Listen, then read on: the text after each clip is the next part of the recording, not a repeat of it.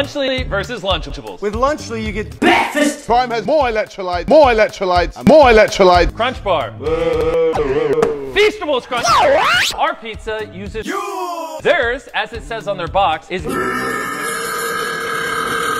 they can't even call it real cheese. We're also shit. If you look at this close up, you can already tell which one has better ingredients. All right, we'll start off with the Lunchables. All right, now we're trying Lumchay. Come on. I'm sorry, that's trash.